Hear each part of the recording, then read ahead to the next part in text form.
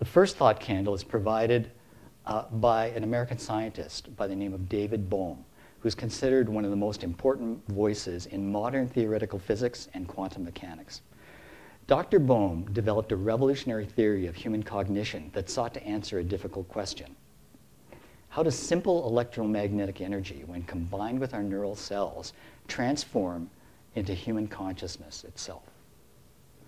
Dr. Bohm proposed that what we know to be consciousness might physically exist at the quantum or subatomic level of our combined neural field. I mean, why not? It's this very understanding of the difference between classical physics and quantum physics that's helped us to move from the vacuum tube to the microprocessor, or from copper wire to fiber optics. His theory was a quantum physics vision of our unparalleled ability to process and store a vast, finite, conscious world, as well as create an infinite imagined world. Dr. Bohm theorized that at the quantum level, our thoughts could actually have substance and mass, like an electron or a neutrino.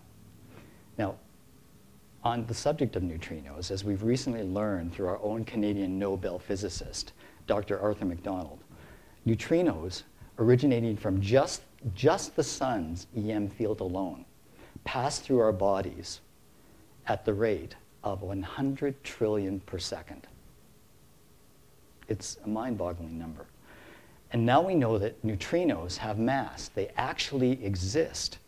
So, as Dr. Bohm has suggested, is it possible that our own consciousness is a real physical entity in the unseen quantum world?